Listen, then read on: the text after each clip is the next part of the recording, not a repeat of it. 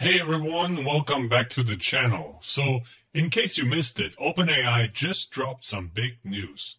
They announced ChatGPT4o, which is like twice as fast and way more capable than ChatGPT4.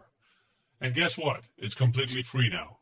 Yeah, you heard that right. GPT-4 used to cost $20 a month, but 4o is free. We still get all the cool stuff from GPT-4 plus some new features. There's Vision, where you can upload images and ask it questions. Then there's Browse, which lets you search the internet for up-to-date info. Memory is another feature that lets you remember facts about you. And it can analyze complex data, like Excel spreadsheets, for example. These features are rolling out in the next week. So let's talk about what's new in GPT-4o.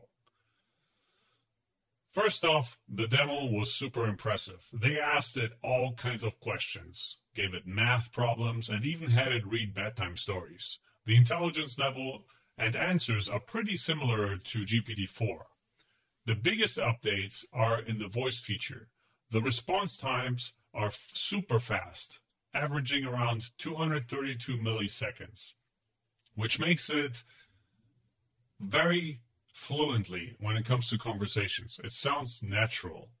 You're even interrupted by the AI just speaking to it, and it will respond back to you immediately.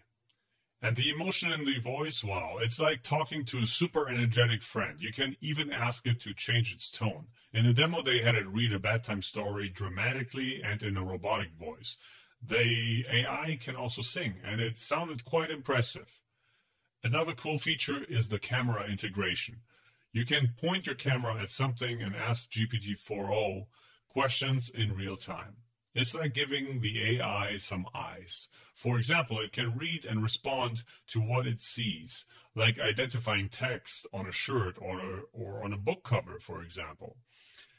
And there's a new desktop app as well. You can do everything there: text input, speech input, and upload images, and even screen share. It can look at your screen and help you with whatever you're working on.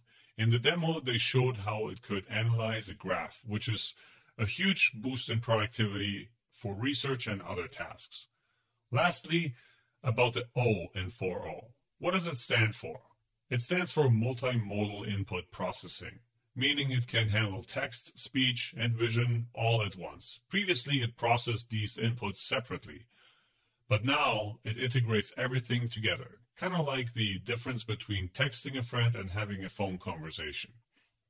That's the latest from OpenAI. Some really impressive stuff. Can't wait to see what Google comes up with next. Make sure to subscribe for more updates, and that video might already be out there, so check it out. Hope you enjoyed this one, and catch you in the next one. Peace.